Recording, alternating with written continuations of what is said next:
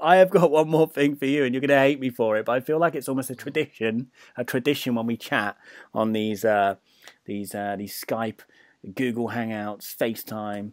I'm sure other formats are available as well. It's tradition that I perhaps annoy you by getting you to do stuff, but I wondered if you could bring closure, official closure, to the canon closure by reading that little passage from the book that we discussed earlier. Let me see the Chuck passage. Wendig's novel, Star Wars Aftermath, Empire's End. I've not read the book, but apparently a character called Marpo comes across Jar Jar, and I believe back on Naboo. Yes. Yes. Already I see text mistakes. Jar Jar would never refer to himself in the third person.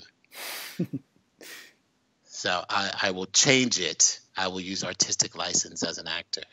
Go for it. Okay.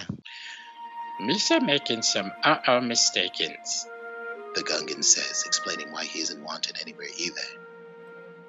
This is he's in Naboo. Misa think I helped the Empire.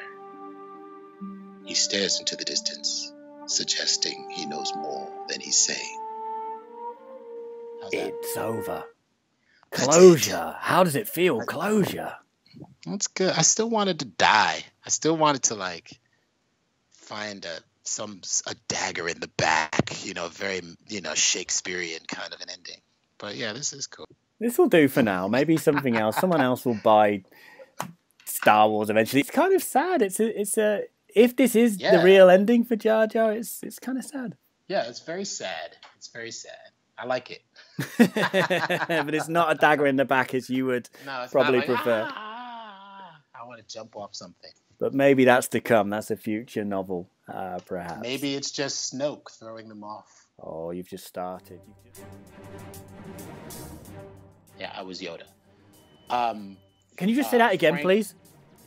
I was Yoda. Wow. I was Yoda. I was actually Yoda, Jar Jar, and random guard all on the same day, all at the same time, all in the same takes.